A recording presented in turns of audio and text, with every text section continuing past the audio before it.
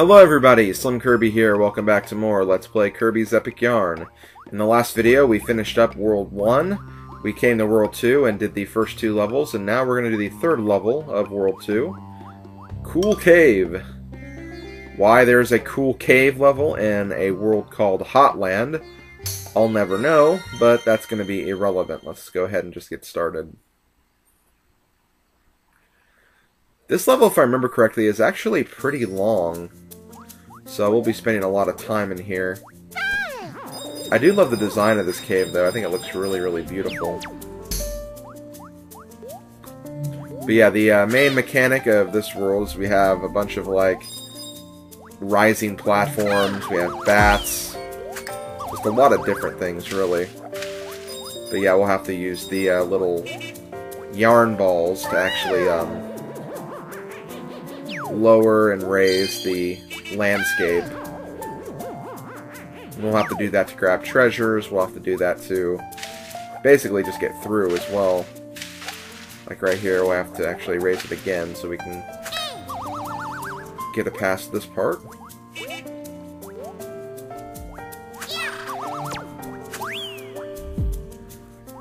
As usual, be careful of parts like that, because if you get squished, you will lose a lot of beads, and you do not want that to happen.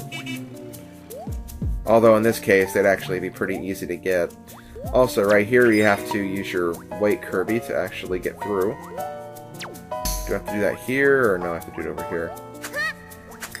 Also, what's this right here? Oh, wow. Okay, this light actually shows us where we can find some beads, so that's good. And we have more of these little tight passages, too. Okay, right here you have to be a little careful. You have to use your weight and then immediately use your parachute so you can get in this little hole right here, which will take you to the first treasure. The crystal. Now we're going to keep going, go a little further. And we can actually move on now. Okay, for this monster right here, you can just try to squish him with your weight. That's all you really have to do. Then just go down here to grab the beads that you revealed earlier.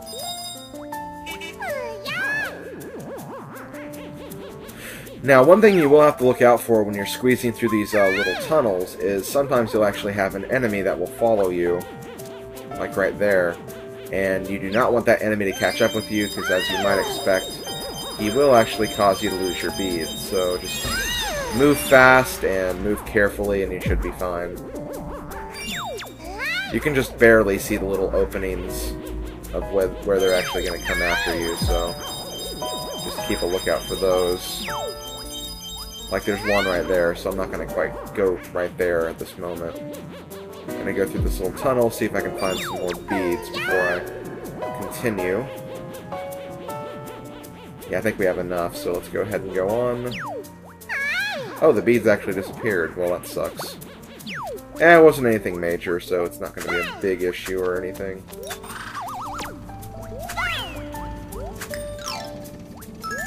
One thing I actually like that I didn't really even mention is that depending on the enemies you actually grab and like whenever you throw them, some enemies will actually do different things. In the case of those bats, you actually hurl 3 different bats in like 3 different directions, which is pretty cool. And I believe in the beanstalk level, if you grabbed the little green enemies, you could actually they could actually home in on other enemies, so that was kind of cool.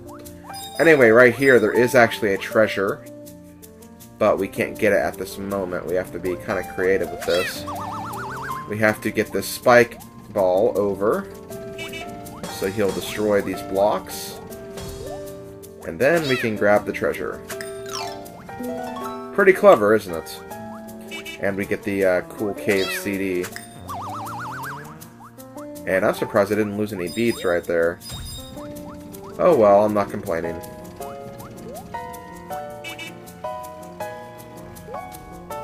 Okay, be careful at this part right here, because, as I said before, you can easily get squashed right here.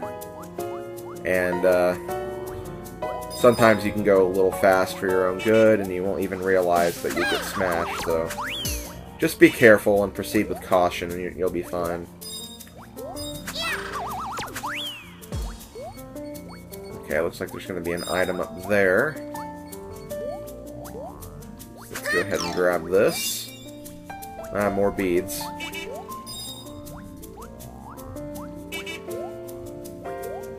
And we can get up there once we get on this big one. Oh, what?! Okay, see, like right there I got smashed when it didn't even look like I deserved to get smashed right there. More reason that you just have to be very, very careful when you're doing a level like this. No, I didn't want to go in there. Let's just move forward and get out of here before it's too late.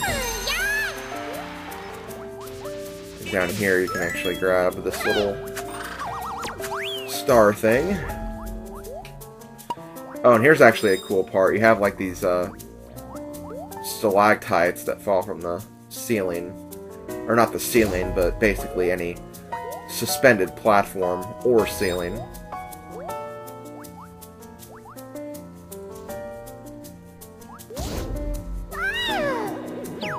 But yeah, have you guys noticed how long this level is yet? We've already been like in this level for almost 7 minutes, so that's what I meant when I said this is a long one.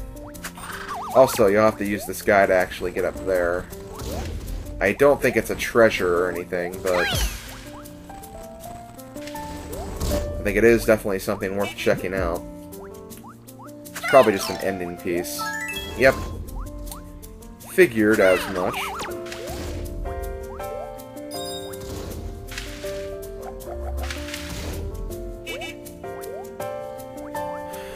And be especially careful right here.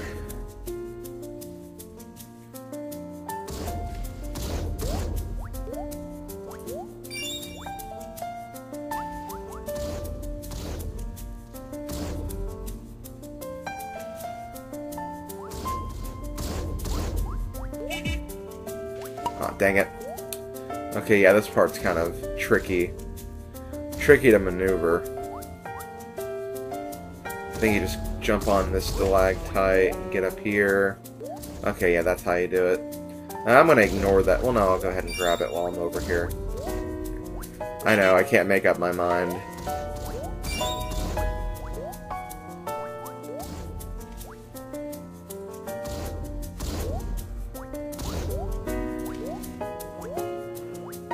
Okay, good. Made it up here now. Let's keep going. And there we go. Okay, good. Yeah, that part took a while. And right here we have a transformation. But it is one we've actually seen before. And this is actually the first appearance of the mole, if we didn't see it back in the other level. So yeah, we'll have to use the mole again, which is pretty cool. I like the mole. I like the concept of it anyway. As a transformation, it definitely is not my favorite, but I do like it. So yeah, just be on the lookout for beads, especially hidden beads. Because I did just realize that we still haven't quite met the gold medal requirement yet. Also, those guys can't be destroyed, so just be careful when you're dealing with them.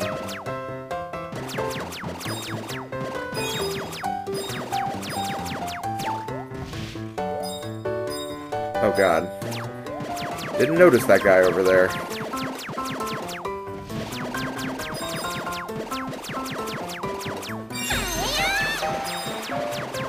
Okay, we made it up to the gold medal rank, finally. That's just the least of our problems, though.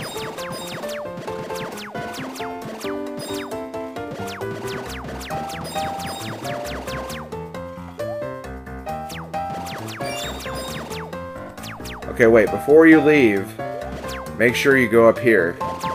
Because this is the only way you can get the treasure, and if you miss it, well, you miss it. So, make sure you grab that frog mirror before it's too late. And then we just grab the ending goal again.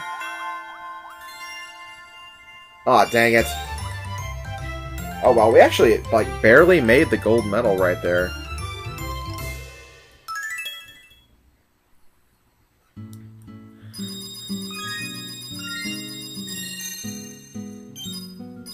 And we didn't get a lot of beads for that either. And we get the torch patch. And yeah, like that level took like 11 minutes almost. Well, more like 10 minutes.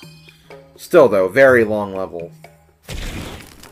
And I love the animation for this. I thought this was like very clever.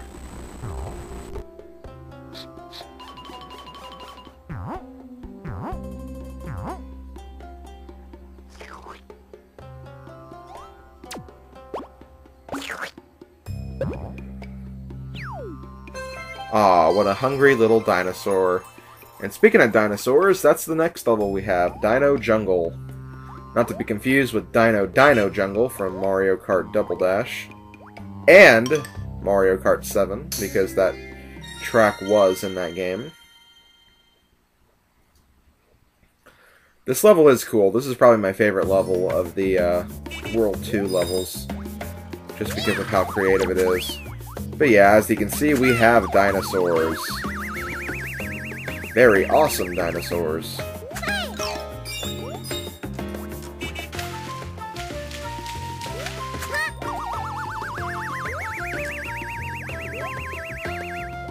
I also love the music for this level, too. Oh, I love these pterodactyls, or whatever you want to call these things. Oh, but these are cool. These guys are cool. You ride on their heads like a raft here.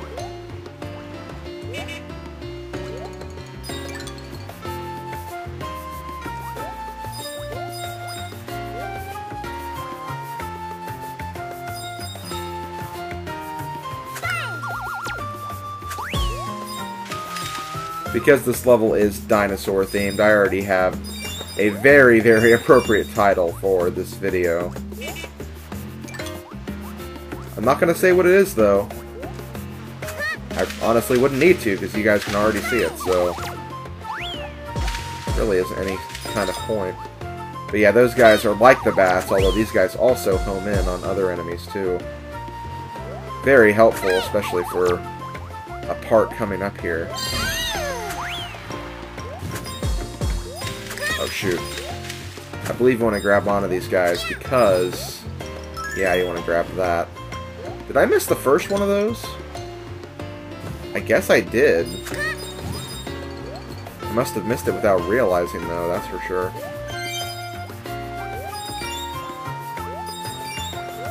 But anyway, here is the first treasure. A torch. Much like the one we used to get into this level. Oh no, no, no, dang it. Well, either way, you don't have to use these guys to beat the level, but it does help. Can I actually go under this? It looks like you can. Okay, yeah, you can. Okay. Well, that's good.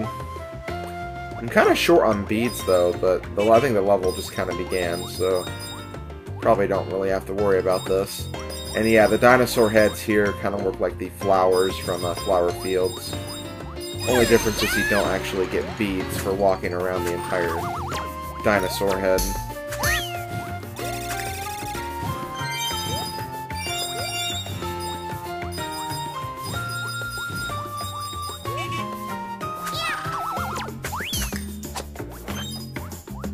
Okay.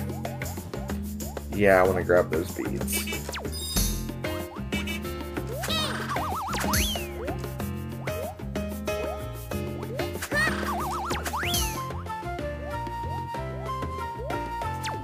Actually, wait, before I go up there... oh, okay, yeah, that first one, the first of those ending's actually right there. Never mind then, I thought I actually missed it, but nope. It was just very, very carefully hidden in a very, very careful location. Oh wait, before you go on... oh no, no, no, no, no, dang it! I don't know if I missed a treasure or anything, but I did miss a star bead at the very least. Well, actually no, maybe I can get up there.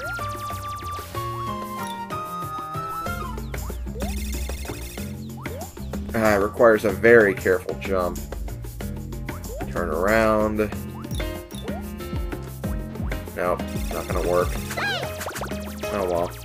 We'll keep going. I think the only thing I'm missing by doing that is missing that star bead, which I don't think I'll even need that. No, I'm not gonna need that.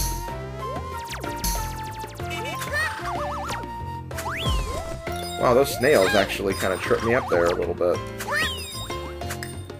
I have to admit, I'm actually kind of impressed.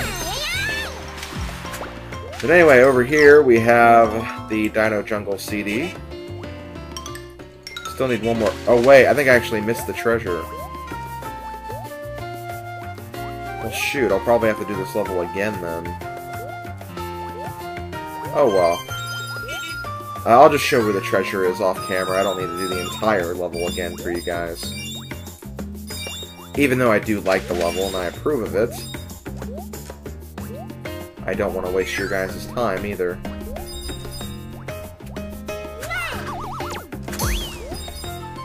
Well, I don't know. Maybe I haven't missed it yet. I really feel like I have, though. Oh, maybe not. I think that this thing is probably going to show where it actually is. Let's just see. Oh, nope. There it is. The Bronto slide. Okay. Never mind. So yeah, they can definitely be out of order. I didn't realize they were that much out of order, though. And yeah, don't get squashed in their teeth, because that is not going to be good.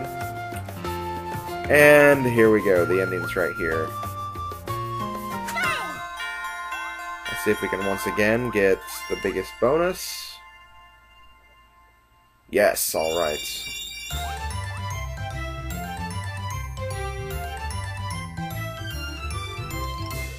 And you know what? I think I might actually have enough time to show the boss fight, too. Because that is actually what's going to be next. And then the next video can just be a bunch of extra stuff. Where I can actually show off the second type of minigame, and then probably also the 2 bonus levels, too.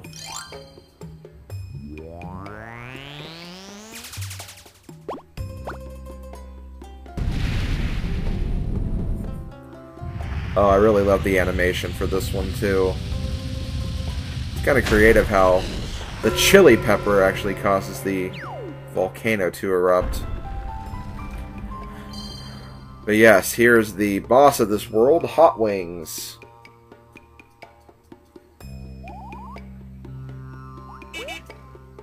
Now, this boss can actually be kind of tricky. But for the most part, you'll have to fight him in essentially the same way you fought the first boss of the game.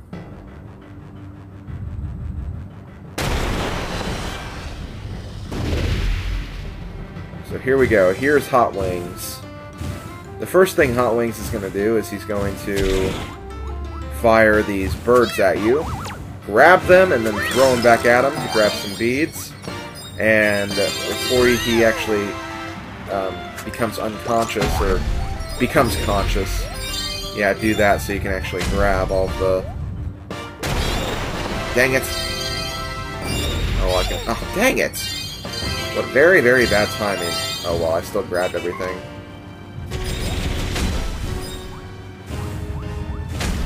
Yeah, dodging those rocks can actually be pretty tricky. And also watch out whenever he does that attack. He does it twice, so keep that in mind. And then he'll repeat the phase all over again.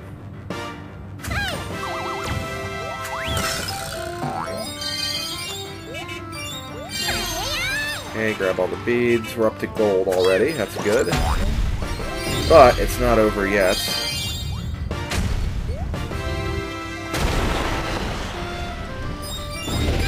Oh, dang it! Once again, very bad timing on my part.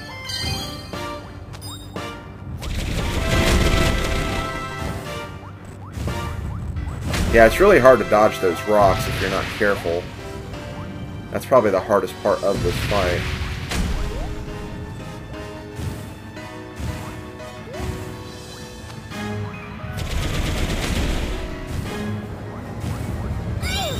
Dang it. Well, if you get hit, just make sure you grab all the beads before they disappear. And this part right here can also be kind of tricky because he shoots so many of these guys at you. But all you gotta do is just hit him one more. Aw, dang it! Lame. I was just a little bit too late in that regard. But I think he's just gonna do this part again.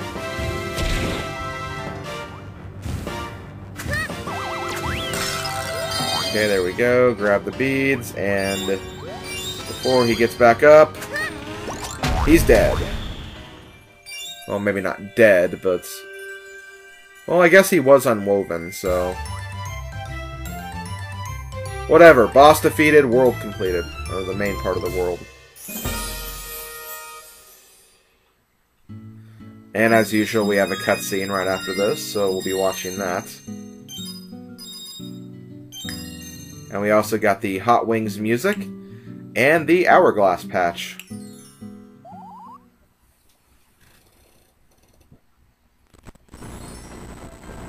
We did it! We got the magic yarn! The magic yarn shimmered and spiraled and swirled high into the sky.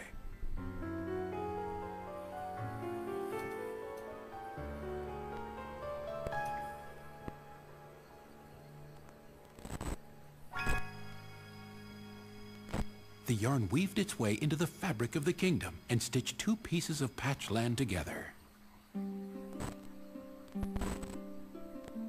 Meanwhile, back in Dreamland,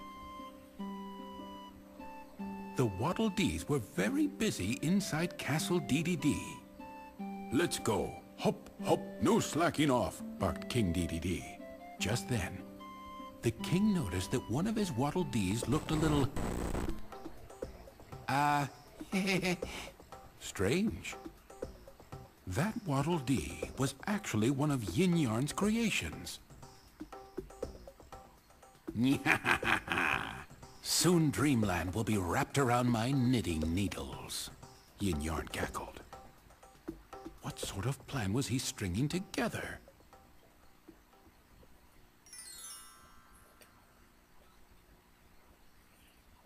Yes, beware of his knitting needles.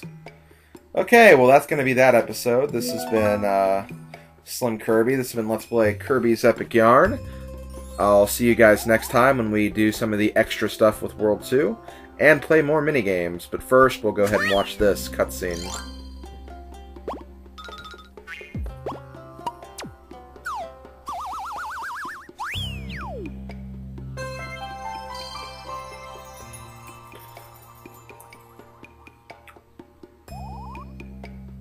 Alright, see you guys next time.